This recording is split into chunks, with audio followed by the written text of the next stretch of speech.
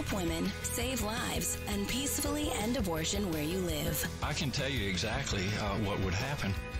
The infant would be delivered. The infant would be kept comfortable. The infant would be resuscitated if that's what the mother and the family desired. You were serious about that? Be inspired to change hearts and minds by joining over 1 million volunteers taking part in the global movement happening in your neighborhood. She says, pray that I can get through this abortion. And I said, oh, no. So she went ahead and went into the abortion clinic. When she just came out, she told us, I'm not going to get the abortion. We just had a baby saved. We had a baby saved in Memphis today. Praise the Lord. This is the 40 Days for Life podcast with your host, Sean Carney. Hello, and thank you for joining us today on the 40 Days for Life podcast. I am Sean Carney, the president of 40 Days for Life, and your host for this podcast, which is dedicated to helping you end abortion where you live. We are just now a couple of weeks. The day that this podcast comes out is a week before Valentine's Day, St. Valentine's Day.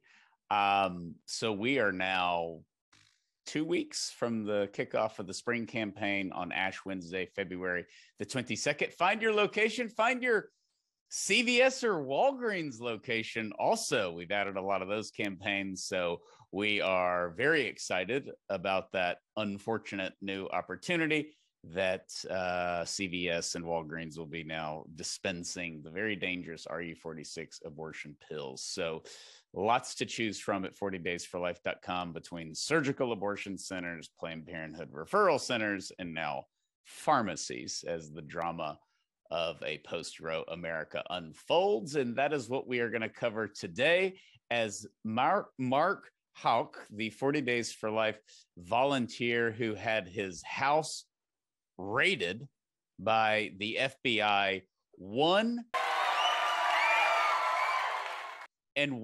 big in court. And we are going to give you the details of that, what it means, what it doesn't mean, and why this was such an important case. We've talked about this a lot. It has huge ramifications, whether he was found guilty or whether he was cleared of both counts, which he was. He was acquitted. So we're thankful for that. I want to say before I bring Steve and Matt on, just sort of the obvious. We're going to get into details of Mark's case and all of that, some of which are funny, what happened in the courtroom. You will not have more confidence in our federal government after this podcast, but just how outrageous this was. And to me, I think that the raid, first off, the non-incident incident, which the DA didn't press charges on, then the FBI out of nowhere ignoring his lawyers, Mark saying, if you're charging me with a FACE Act, I'll turn myself in, ignoring them, and then raiding his house and then going to court and realizing there was no there. I think from the very beginning, this was the most outrageous thing I have ever encountered legally in the pro-life movement. I mean, you look at what the rescuers went through, you look at big legal issues that have to do with abortion doctors getting shot, abortion clinics getting bombed. There are arrests that people understand and are like, oh, that's why they're doing that. That's why the feds are doing that. That's why the feds are investigating. And with Mark, there was just nothing at any point. And there had to be a guy or a gal in the meeting saying, I don't know if we should raid his house. He has 7 kids. He has no criminal record. And this isn't a banana republic. And it's just the most surprising, outrageous legal issue I have ever heard of. Maybe there's one that I'm forgetting, and a lot of y'all have been in the pro-life movement longer than I've been alive. So email it to us at podcast@40daysforlife.com. But Mark's story sounds like we're making it up to show that we're being persecuted as a movement. It sounds like pro-life propaganda. The FBI doesn't raid your house because of some like small altercation that happens in some vicinity of an abortion facility. Stop with all your drama. And yet that's exactly what happened. And the whole thing is pitiful. I'm glad he won. I'm glad that the FBI and the DOJ got a well-deserved embarrassment. It was earned, and I hope they leave us alone. My fear is that they won't, but I hope that they do. And we are going to stay on top of this. And I know we're going to break it down, but it's okay to just be sitting in your house or listening in your car going, the whole thing is stupid. And it is. It was from the start. It was through the process. It was outrageous. They raided his home. He is going to sue the FBI. He recently announced that. We'll get into that. He should. And I think most Americans will be, his biggest cheerleaders. But the whole thing was outrageous. And I think it's the most outrageous legal thing I've ever encountered in the pro-life movement. And so a little bit of a rant to start off with the obvious point of this whole case before we break it down in a very calm, entertaining manner. So joining me on this podcast as it is released 1 week before Valentine's Day, and I can just feel big plans being made in the Madison, Wisconsin area as Steve Carlin prepares to spoil his wonderful wife in a week on Valentine's Day. Steve, happy early Valentine's Day. That's next week. I guess I thought the groundhog saw a shadow. Did you ever put a Christmas tree up? I need to back up because holidays, you're a weirdo with holidays. We've talked about that a lot on the podcast that we've had to. So you acknowledge that Christmas happened, right? Did you ever Christmas actually happened. put it?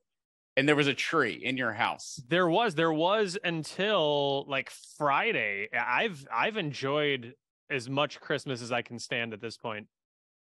You went through the presentation February 2nd? Yes, exactly.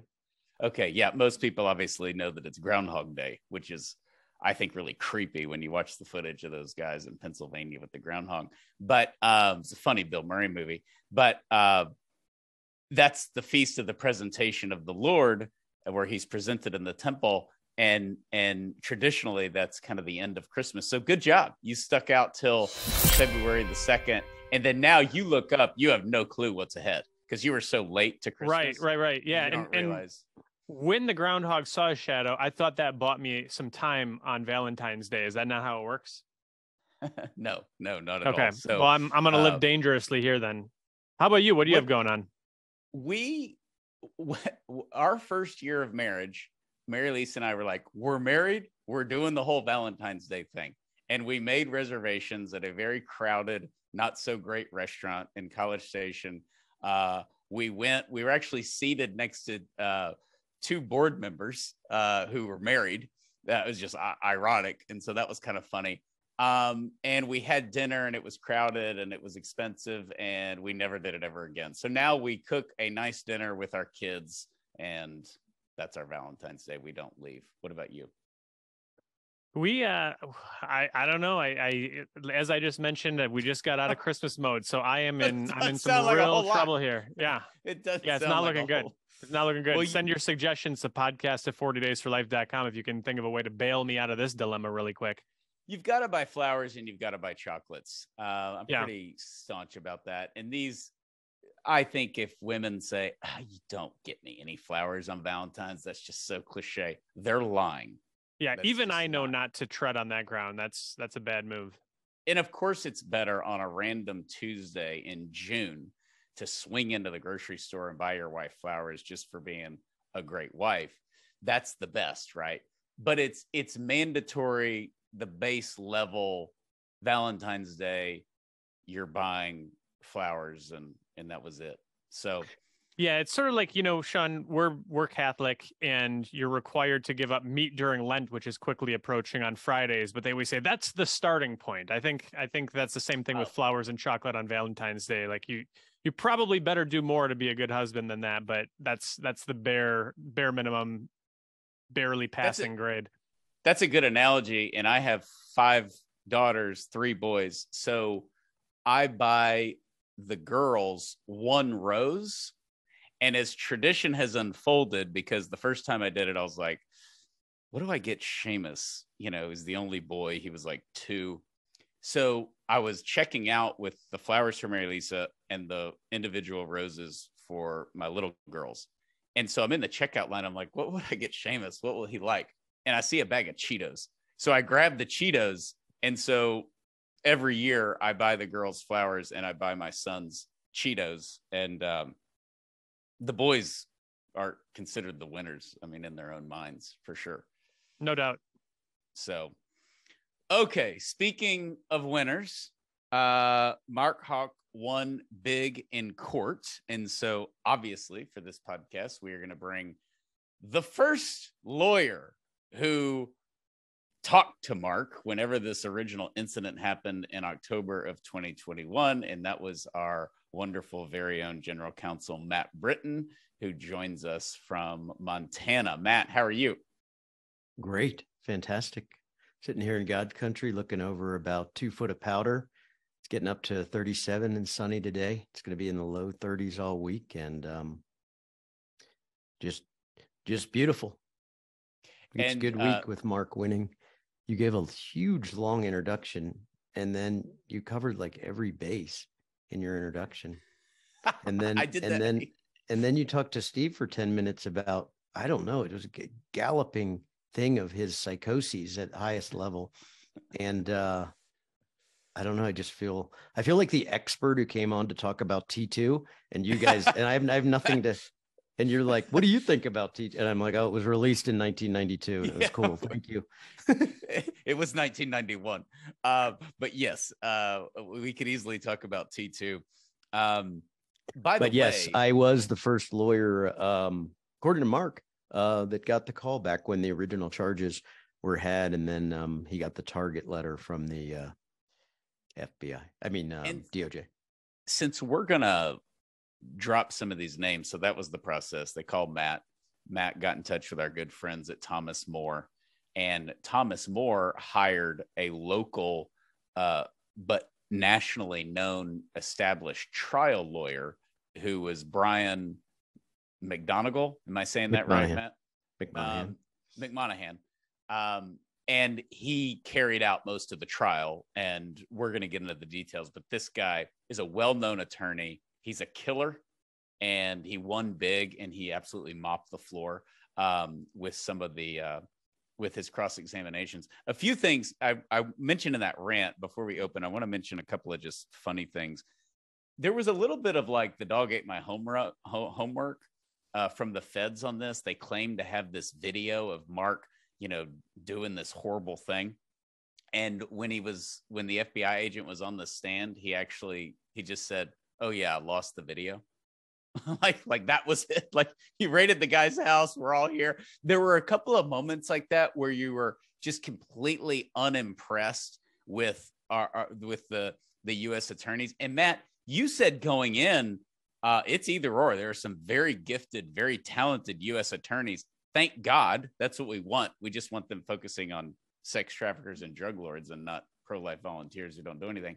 But this was not a good look for the FBI or the prosecutors whatsoever.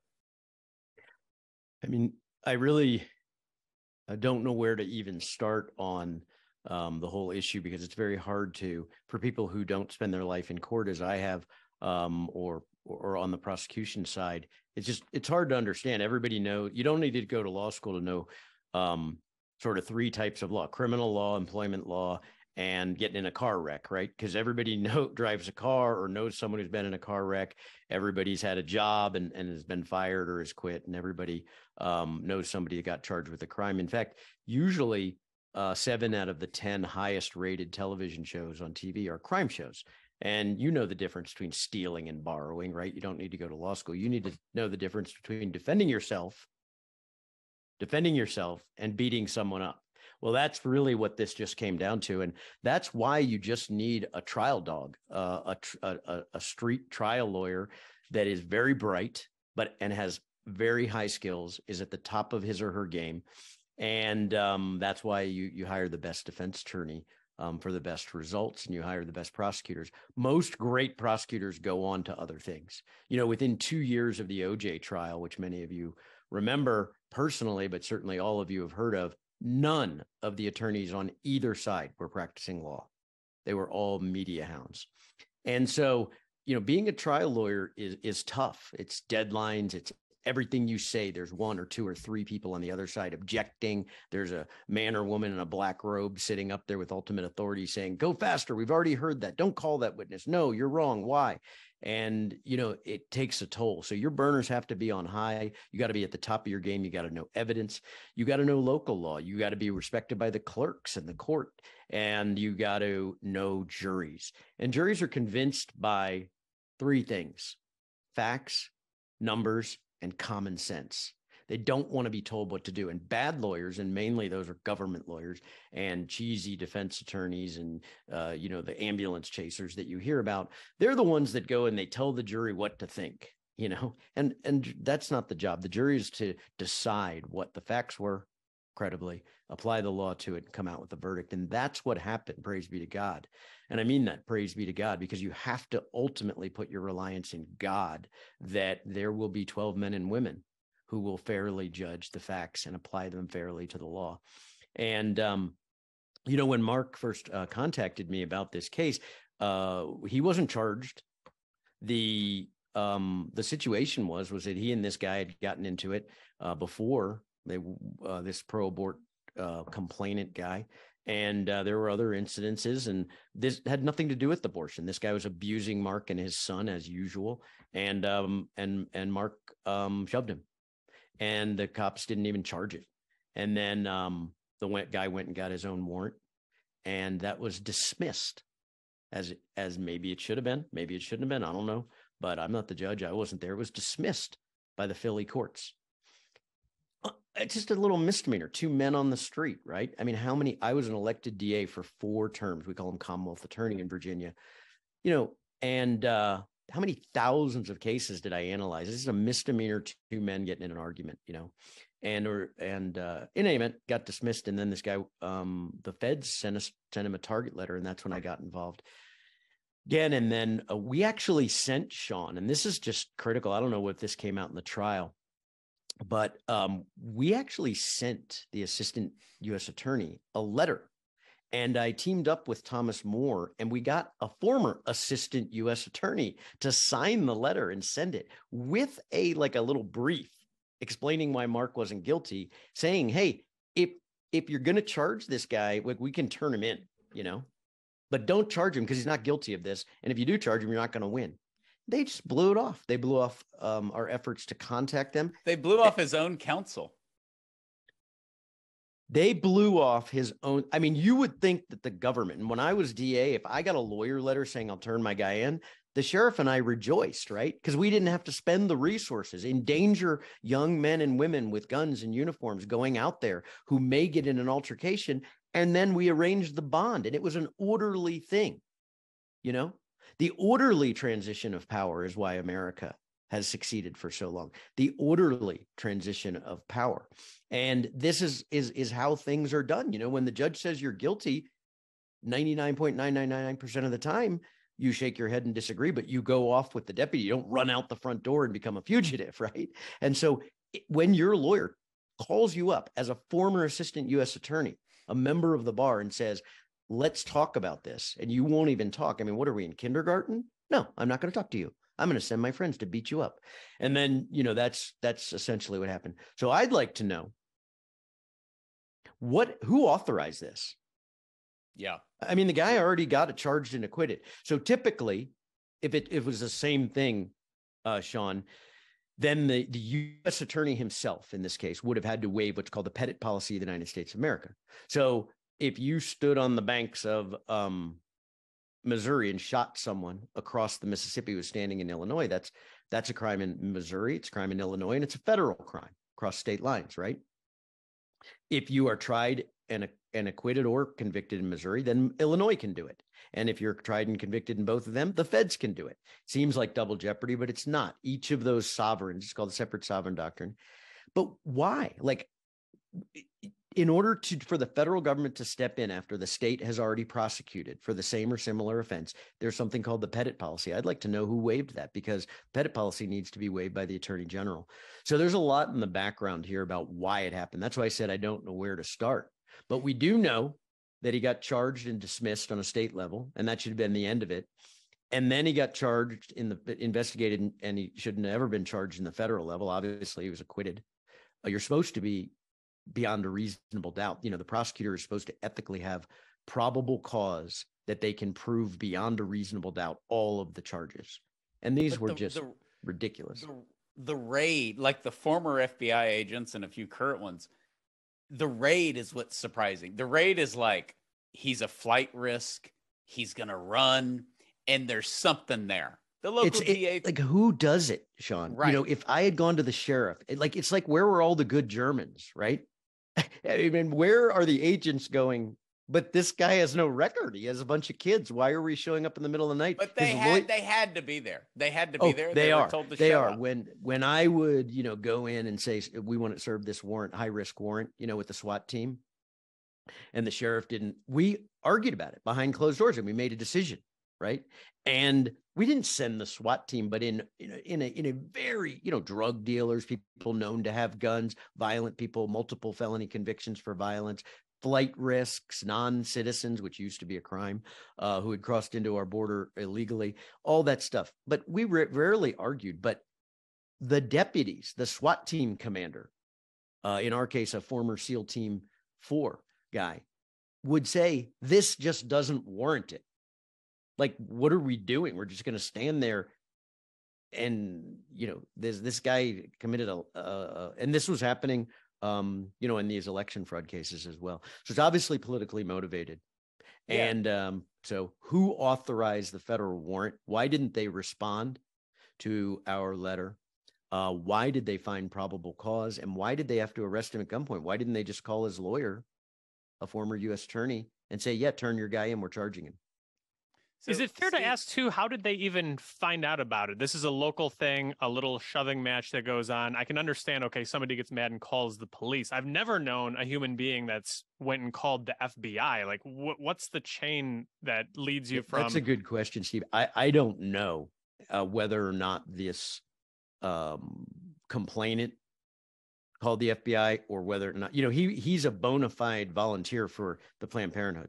By the way, and this came out, which was another embarrassment for the feds in court, because the viewer, the listener is probably like, well, it's probably Planned Parenthood. They want to intimidate all pro-lifers, and you would think that.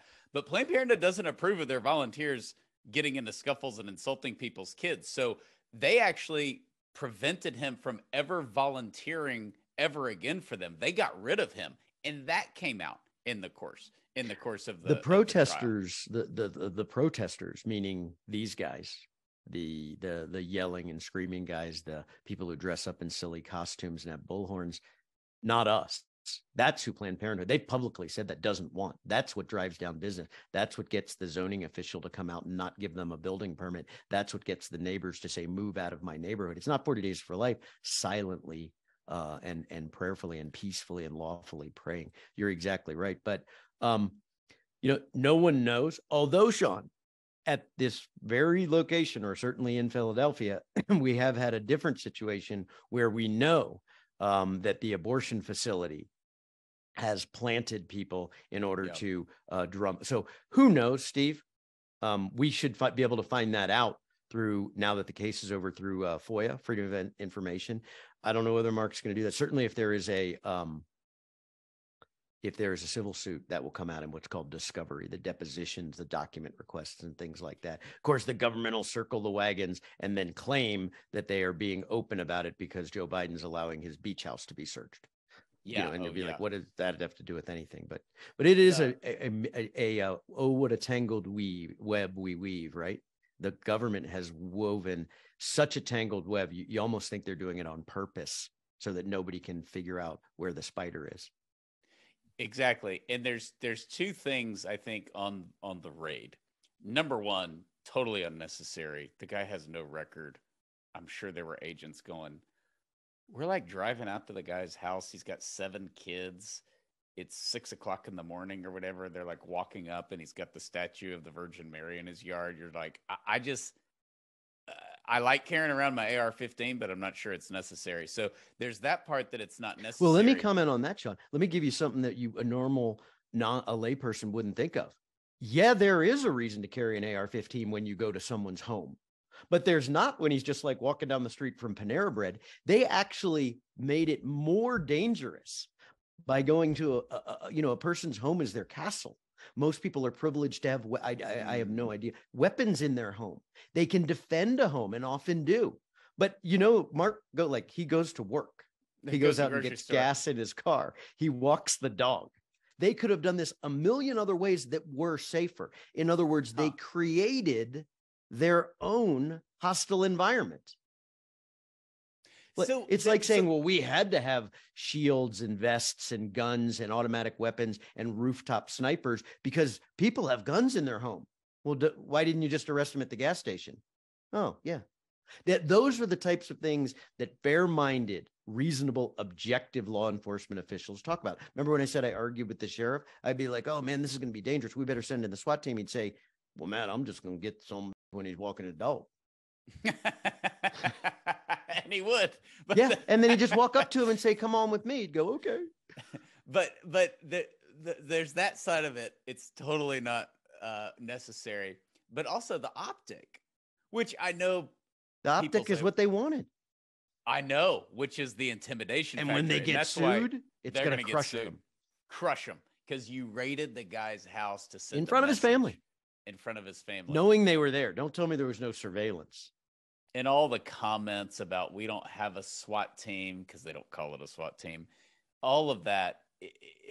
It's bad. I mean, I know there are some in the FBI that think and believe some heads need to roll. I mean, people need to get fired for this. Total embarrassment of an agency. Well, they should, but incompetence is a hallmark of qualification for the federal government now, not to get dismissed.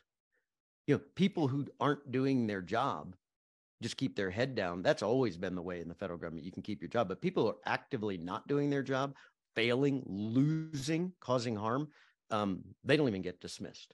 Yeah, it's pretty outrageous what happened. Somebody should be disciplined or terminated. And why would, if you were the U.S. attorney, if you have your assistant U.S. attorneys, or just if you were the district, chief, and you find out that a former U.S. attorney is representing someone and you didn't even bother to answer their calls, like Steve works for you. If you get 10 complaints from people that Steve's just not responding, by the way, I make fun of Steve a lot. He's one of the best communicators in the world. Thank you, Steve. But that would never happen. So this is completely fake, unlike his hatred of Christmas trees, which is totally real. And totally real. So yeah, I mean, wouldn't just at the basic level, but it's so dysfunctional, it's so big. But in the end, it's proven itself to be a political animal. This is why I tell everybody, Sean, what's the most important law in the United States? What's the most important amendment? Everybody says First Amendment. Some people argue, no, the Second Amendment, because it protects all. No, the Fourth Amendment, because they can't come into my house with that. No, it's the 14th Amendment, that all of the laws apply equally, the Equal Protection Clause, to everybody. Everybody matters or nobody matters. If some people can walk down the street and just get a letter, turn yourself in, and some people get arrested by the FBI just because, then no law matters. Steve, when this happened, and we kind of mentioned this, but we didn't harp on it, but there was, when Mark's house got raided, and you're like, there really was no reason. I mean, did I get into an altercation 2 years ago? All 40 Days for Life volunteers thought, maybe they're going to uncover that Mark is like funneling heroin into our country from the border. And that's the gotcha moment, which is why sometimes the feds do this. Local DA throws it out and they're like, no, there's something bigger here. And they go in and they do that. Of course, that never happened. So the whole thing was dumb. But Steve, for all of our volunteers, I think it's such a great moment that the system actually worked. We thought he was totally innocent and that the thing was absolutely outrageous. And that played out beautifully and at times comically in the actual trial. Yeah, I think so. And I think that's why we're seeing so many people signing up to lead this campaign, is because it's one thing where we at 40 Days for Life say to our leaders and to our volunteers, we've got your back. It's another thing when you can see it in the headlines, not just of, pro-life media, but of mainstream national media that, okay, we said we had their back and we had their back. It's a big deal. And there's a book out there, I can't remember the name of it, but it basically makes the case that the average American unwittingly commits like 3 felonies a day. The idea is there are so many laws out there that, gosh, I didn't know I wasn't allowed to collect rainwater in this barrel in my house, and that's a felony, and who knew about it? And the idea, I guess, is that, now that we've got these political prosecutions, you look and you find, okay, we want to get this guy because he's pro-life. What can we find that he did and set an example for everybody? And so I think this is a great vindication for all pro-life leaders, for all pro-life volunteers to know, okay, they can't just come out there and get me for made up. I think you've been using the phrase trumped up charges, Sean. It's wonderful. And I've already been getting feedback about how the verdict is leading to more people hitting the sidewalks than were hitting the sidewalks before that verdict came out. Matt, if Mark sues them and wins, which I think both of those are going to happen, after the IRS scandal, it's the last time that there was this public misuse of a government agency. Obama was using the IRS to target conservative groups, pro-life groups. We were part of that. I had filed the 501c3 for 40 Days for Life, and I was getting calls at 12:30 at night from the IRS agent. You're talking about the admission under the Obama administration that Yes. the IRS was targeting pro-life groups and trying to get them in trouble for these esoteric laws that Steve's talking about. You didn't sign in blue ink, therefore you lose. Yes, and they Correct. purposefully did it. Yep. And Congress went after him. One of the few good things that Paul Ryan did. And we handed all of our stuff over to Paul Ryan. I was interviewed by his office. I sent him all of our documentation, and they won. It was a big embarrassment for the IRS. And there was kind of this slapping them on the wrist, and then they kind of go away. Like, stop doing this. Will that happen with the FBI? I mean, yes. You're not going to, it's too big to, there used to be that IBM was too big to fail, and or AT&T, I forget which one it was, it's too big to fix. And this is why people, the IRS got bigger. And now Biden is going to hire like 58,000 more agents or something ridiculous. And they're passing laws not to go after people who accidentally didn't pay $10 in taxes like Steve's talking about. But the fact of the matter is, Sean, that politicization of the America is we have a partisan system, right? So you have political philosophy, but you have political science, and politics is partisan by nature. That's okay. But weaponizing the mechanisms of government, which result in loss of freedom and loss of family and loss of fortune, is absolutely outrageous. And that is what is going on. You said the latest. Actually, I think the Russia thing and the Steele dossier and all was the latest, but the biggest. But the biggest in scope was the IRS, and they got caught and nobody cared. It was like the IRS got bigger. They did stop doing it though. And right. That's one thing. And Canada took notice, of all people, and they are making sure. So the internal watchdogs are very important, but they just by executive order get rid of them. And both sides do it. I'm not saying one side doesn't do it and one side doesn't do the other. What has not happened before in my lifetime, in my knowledge, is that the president the president, meaning the executive branch, the people who execute. So we have 3 branches, right? Legislatures make the laws.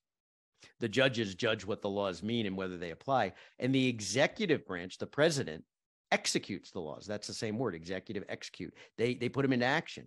And the DOJ is run by the president. So when I say the president, I mean the executive branch. They have weaponized this, and they're going after certain people and not after other people. And they're declaring that. We've seen that. They admitted, the FBI director admitted. Yeah, some things are looting and some things aren't. Women. Not depending on the action, but depending on who's doing it and why. And they get to choose, right? So, and they're doing it, and they have a pro-reproduction task force. They don't have a pro-life task force. And these things are outrageous, and that has never happened. And they're weaponizing it. They weaponized it apparently against Donald Trump to search for documents. And now they're searching the documents for the president of the United States while he's sitting in office. Like, what's going on here? The point is that, yes, Mark, I didn't know until you told me before this program. I did communicate with him recently. Is going to sue the U.S. Apparently, and you can do that for certain reasons. Generally, they're immune, but you can sue under the Federal Tort Claims Act, and you can sue under believe it or not, the civil rights color of authority, 42 Yeah. USC 1983, which is acting under color of authority and taking away another person's civil right. And you know, Sean, if they went there with no other reason than to throw fear and intimidation into him, his family, and every other freedom-loving person in the United States, right? Because if Mark had been convicted, that would have put a chill on people who like hot dogs better than hamburgers who got in a fight, and the Packers better than the Redskins, and everybody in the world, or me, because I said Redskins. Like, oh, is Biden going to arrest me? You know, and because and all that, right? But now, what Steve said is so important. They should be chilled. And that's what you're asking, Sean. Was the IRS chilled? Yes, they were. Yeah. But they're getting bigger, and we have a small, like, Congress is elected every 2 years. They don't care. I think AOC thought there were 3 houses of Congress. She was 28 or whatever. I mean, come on. People don't know. People don't know. In the pandemic in 1918, the Spanish flu, the people stormed the mayor of Denver's mansion because of the mask mandate. Nobody remembers that. Nobody does. Which is though everything's brand new. And Socrates, Plato, and Aristotle never existed. You know, they thought of pretty much all of this stuff. And by the way, it's all in the Bible. Everything. There is nothing new under the sun. Check out Ecclesiastes. But yes, he has the right to sue under certain circumstances. Under most circumstances, the prosecutors are immune. But they can sue under this 42 USC 1983 action. And this is what law enforcement officers fear most, a 1983 action under color of authority. I can't tell you how many cops came and said, man, Matt, am I going to lose my house if we lose this case? These guys might.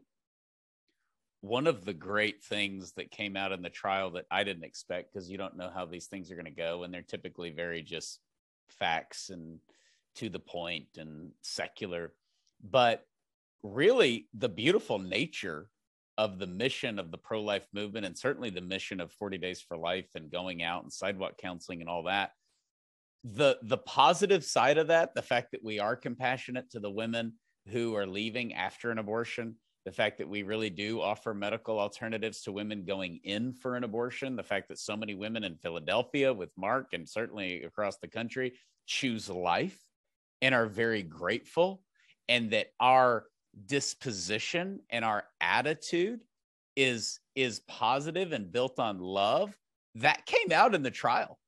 I even think the guy that was the original accuser said, you know, that he never doubted that Mark had pure intentions and good intentions. So that, and frankly, one of the instances which led to count 1, which is a misdemeanor, Sean, was not on tape. That's the one. The FBI agent actually didn't lose the tape. It was they tried to get it, and the facility couldn't find the tape. But magically, Planned Parenthood lost the tape. Right. Okay, so yeah, he said they lost it. Yeah, but in any event, and that was a big deal, because they were saying, well, this is a big deal. So didn't you look for a tape of the first instance? And the FBI guy's like, yeah, we and sure did. In the other tape, there's nothing there. That's the one that Sean Hannity put on. Well, there's no audio. That's right. But what happened is that actually, you've been to this location. I've been to this location. I kicked off. Actually, amazingly, you talk about peace, Sean.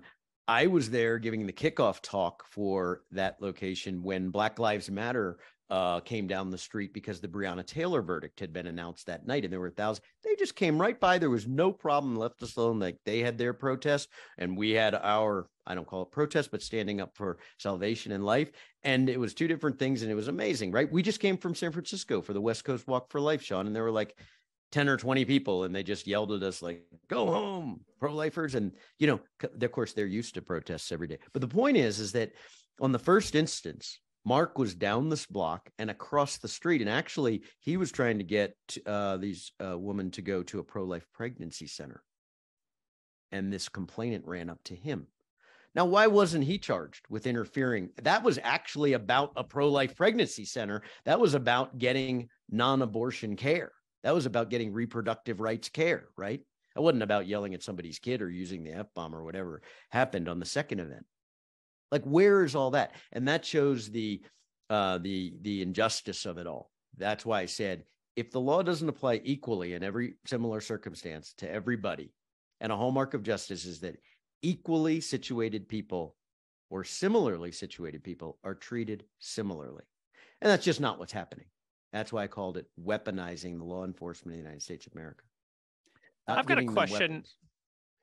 I've got a question, which is, as the case went to jury, I think it was on that Friday, we felt like this was a slam dunk case, and we got to the end of the day Friday, no verdict. We get to Monday, we're half the way through the day Monday, and you start seeing on social media the people, this is a travesty. Why is it taking them so long? We're getting some emails from people who are getting worried about the deadlocked jury. And then my understanding is that there was a juror who, for some reason, was removed from the jury. They put a new juror in that guy's place, and suddenly a half hour later, you've got a not guilty verdict. To me, I wasn't in the courtroom. I wasn't in the jury deliberations, but it seems to me, is that a case? Is it too speculative, overly speculative to think that you maybe just had some sort of like one person on that jury who was a pro-abortion zealot, and when that conflict of interest was resolved, everybody else knew from square one that Mark was innocent? I got to tread a little lightly here, Steve, but that's not what happened. You don't have to worry about it. But the fact of the matter is that the judge got a question that said, so what happens is you go back and there's 12 people, and then in important cases, there's alternates. And what they did was they handed up a note that said, we're deadlocked. You don't know. It could be 1 to 12 or 12. I mean, 1 to 11 or 11 to 1 or 6 to 6. If anybody wants to see a great movie on this, an old movie. Oh gosh, what's the name? We just talked about 12 Angry Men. Yeah. 12 Angry Men. I want you to watch this because I don't want to have to do it again. Exactly. Great movie, and it's exactly what you've happens. also mentioned My Cousin Vinny, respectfully, also. The defense is wrong. Are you sure? That is not exactly what happened. That is a better movie than 12 Angry Men, but not accurate. 12 Angry Men is accurate. That's what goes on. And you talk about a deadlocked jury and how it goes. I've been the foreman of a jury on a case that was originally deadlocked and went the other way after a couple of days. So you have to read all the jury instructions, evaluate all the evidence, and you have to take your time. But people get sick, Steve. They get a call that their kid is coming in from college because they have meningitis, and they, all sorts of things can happen. And that's why they have alternates. And what happened was, and you can read McMonahan's statement about what happened if you want to know what was allowed to be said from the judge. But that happened in chambers, and generally that's kept private. But basically, they had to replace one of the jurors, and they did. And that can be for a myriad of reasons. Okay. Yeah. But I don't think people need to worry that there was someone on one side or the other politically or not politically, or that was like, I've known this guy my whole life and I don't like, like, well, why didn't you tell him that? Because they go through a whole jury selection process called voir dire, Old French, to tell the truth, to examine what people say about the truth. So, and sometimes you miss, or sometimes someone gets sick. I've had jurors that just couldn't look at the pictures. They thought they could. Child abuse cases, murder cases, they just couldn't look at it. Couldn't look at it. One time, I'll tell you a funny story. I had a case with the marijuana dealers, and these 4 dudes had marijuana under the seats, 4 bricks of them, like a ton of marijuana, tens of thousands. And it was cold out, and the windows were rolled up, and they had the heat on. And they claimed that they had borrowed the car, and they didn't know the marijuana was under the seats, even though they all had. Yeah, even though they all had like cash and baggies, and I was examining it across and I was like, so you're a jeweler? And they're like, no, man, I'm not a jeweler. And I said, well, you had 150 little jeweler's bags in your pocket. And he goes, oh, yeah, my aunt's a jeweler. Anyway, so what I did was, what I actually took the step, instead of admitting the certificate of analysis to show that it was marijuana, I admitted the marijuana into evidence, and I put the bags up on the jury rail. And after about 45 minutes, this juror raises her hand, and the judge goes, ma'am, you're not allowed to ask questions. She goes, I got to tell you, Judge, if Mr. Britton doesn't remove that marijuana, I can't be a juror anymore because it's stinging my eyes and it smells like crap. Which is, of course, the whole reason that 4 guys could drive around in a heated car with the windows up for 10 hours and not know. And, that was the end of it. And so, yeah, jurors can. And I guess if I'd have said, I'm not moving the dope, Judge, she'd say, well, then I'm going home. And the judge would have had to replace her. There was no alternate in that case. But there's a million reasons, Steve. Okay. And for the speculators out there, the conspiracy theorists, don't worry about it. Okay. Yeah. I knew we weren't going to get through this without a fun old prosecutor story from Matt. So that was, and it wasn't about someone who hurt children, Sean. No, it was not a child molester, but it was drugs. That would have been my second guess. They were convicted, by the way, less than 20 good. minutes, Steve. Oh, good. One time I got a note, guys, with a jury that came back. They had deliberated for 28 minutes. And the note said, we just want the judge to know that for 20 of these minutes, we were looking for the bailiff. That's funny. It didn't take us this long. Right. We're not that stupid. Yeah. Where's the bailiff? Okay. So as we close out, I think that the big message on this as we head into the campaign is we need to go get them. We need to get out there in the grassroots. We need to sign up to pray. Freedom of speech, one out. And I want each of you gentlemen just to share, why this should be encouraging to people. It was outrageous. I know I went on my rant. I'll probably go on more rants of how outrageous it is as I put this in the back of my mind and we move forward. But this was a huge victory and it could have been a huge loss. But we won. We won big, and you should have the confidence to go out. And we're talking about those legalese because we have to, but in the end, we're using basic freedom of speech to reach out to women who feel they have no other option than to pay a doctor to kill their baby. And we are getting in the way of that by being a sign, a law-abiding sign in the public right away, offering information and getting them real medical help. And we know that works. We know that's proven, and they know it. That's why they're coming after us, because the only way to get rid of 40 Days for Life is to get rid of free speech. And they are failing at that. And it's something we should be very grateful for. Well, I'll give Steve the last word, and I'll tell you what I think the importance is. Number one, God's in charge. We are for salvation, right? Everybody dies, but we are against the slaughter of the innocents, which we know was condemned in the Bible. And look what Herod did, right? Going after our Lord, who is fully God and fully man. And so we are standing in the breach, right? Volunteers out on the street with our families, standing there, subjecting ourselves to the slings and arrows of being yelled at by like this complainant guy, but not supposedly the slings and arrows of being in the public square and peacefully and lawfully stating our opinion. And we are supposed to all, including the other side, the pro-aborts, to be able to do that free from fear of threat, intimidation, loss of freedom, life, and liberty. And that's not what happened in this case, but God is in charge. God loves life. It's the gospel of life. And the system did work. The men failed. The women failed. They chose to abuse the system to mark it up, no pun intended, so that Mark was arrested in an abusive and probably illegal way, and certainly unnecessary way. But then he got a lawyer, and then another lawyer, and then he got a local lawyer who knew what he was doing, and it worked. And the jury was seated, and it worked. And one of them had to go, and it worked. And the judge allowed it to go to the jury, and it worked. And Mark has no conviction. The gospel, is you always point out in the pro-life, says, our Lord says that we will be persecuted in his name, not that we might be persecuted in his name. And when you put yourself out there, something is going to happen somewhere. But 99.9 of all the street corners I've been on, and you guys have been on thousands, I've been on hundreds, most of it's positive. And, we have to go out there without fear. Fear is the tool of the devil. It leads to anxiety. It leads to inertia, and then it leads to despair. And that's what the devil wants. And Mark, through his courage and his bearing the cross, I think, has given us all the courage, because we should be ashamed now if we're afraid to go out there. And the last message is, don't snap. That's what they want. They want to get shoved. They want to get smacked. They remember when the Pope said, if you say something bad about my mother, you should expect a punch in the nose? Like, what's he talking about? Don't do that. We are peaceful, prayerful, like, among the many things. What's he talking about? But we're supposed to be peaceful, prayerful, and loving, right?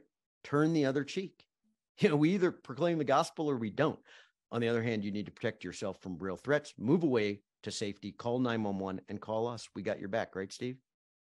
Absolutely. Yeah. It's You talked earlier about how the FBI sort of created its own emergency situation by storming the guy's house when there was no need to do so. I think that same principle. Does that make sense to you?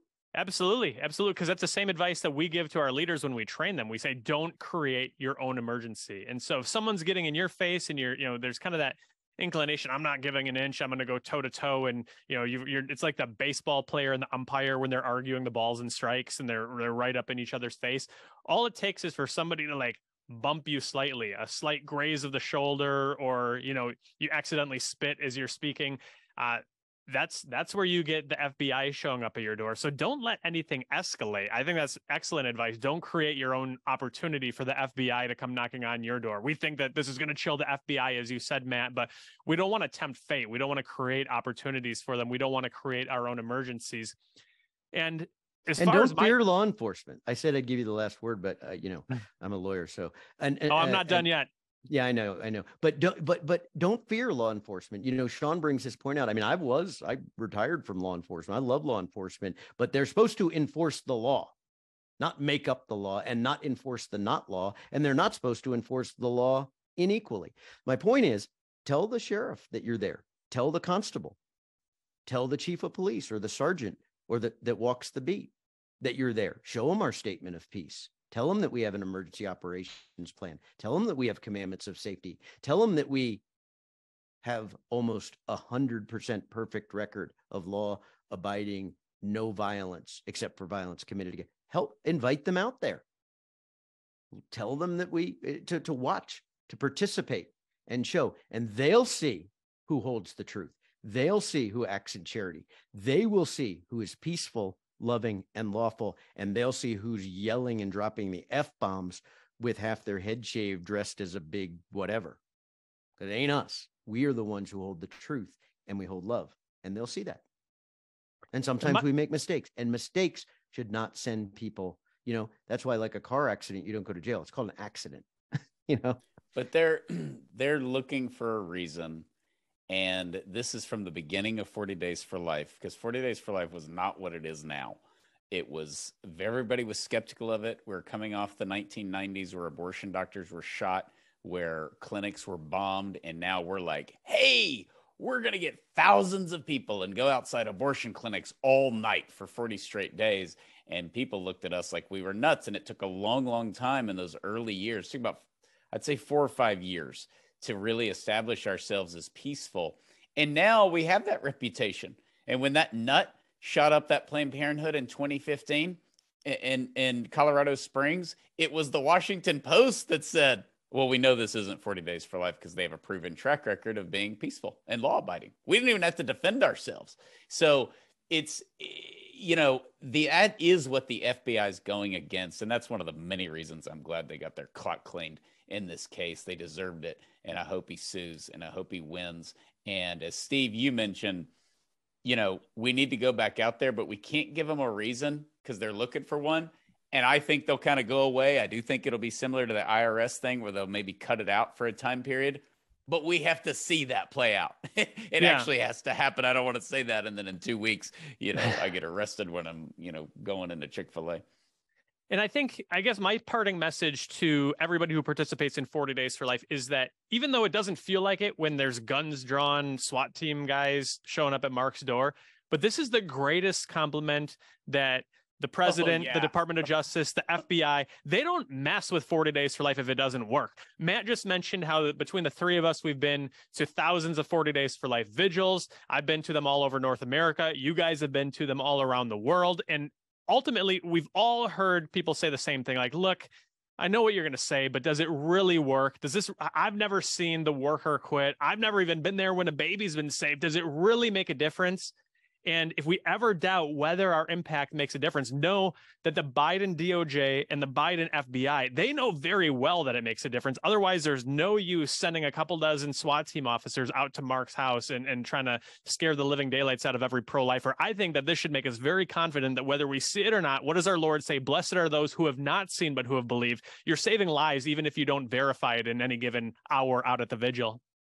It's so true. Yeah, when you can't win fair and square, send the SWAT team at night. Yeah, and it is a huge compliment. That's very well put. and it should motivate us. So go to 40daysforlife.com, find one of the hundreds of locations where we'll be holding peaceful vigils, law-abiding peaceful vigils, starting on February the 22nd. And also pray for our leaders throughout Europe and Africa. We will be holding a training in Krakow, Poland later this week. So please pray for that event. Pray for us. 40 Days for Life is exploding throughout Europe and Africa, and certainly in Latin America, which we've talked a lot about. So keep us in prayer. The world is looking to the United States, and they should, because we are winning and we are ending abortion at the local level. So be part of it starting on February the 22nd. Thank you, Matt. Thank you, Steve. Be sure to rate, review, share this podcast, and continue to give us great comments and criticism on the YouTube page in the comment section. So we really, really appreciate it. Thank you, and God bless you.